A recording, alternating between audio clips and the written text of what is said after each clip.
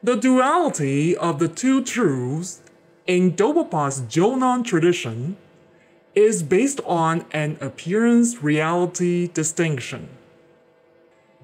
It is hierarchical, not reciprocal.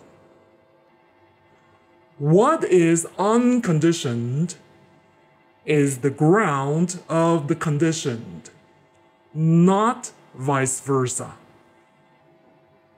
Thus, it is not the case that by eliminating samsara that you thereby eliminate nirvana,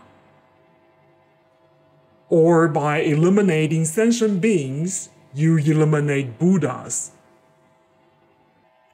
Consequently, the two elements in the dichotomy do not coexist in mutual codependence like left-right or up-down. Moreover, a permanent nirvana that Dolpopa contrasts with impermanence is a permanence that is an eternal ground. It is transcendent and unchanging. Thus, the unconditioned is not a permanence that is codependent with impermanence, nor is it eliminated by eliminating impermanence.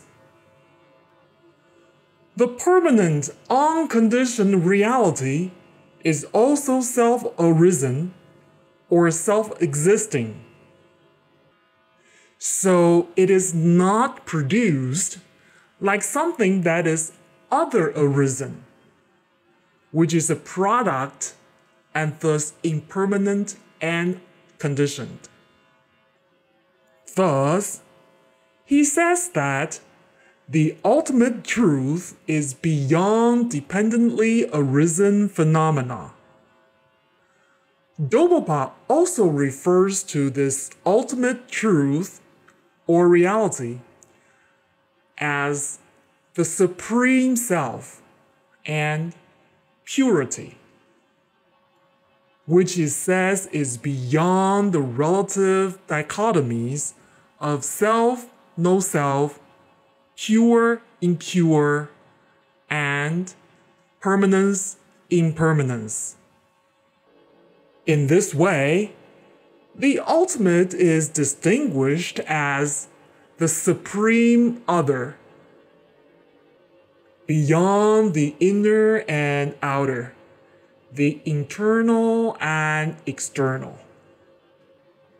This is the other of other emptiness, which functions as a third category beyond conventional dichotomies.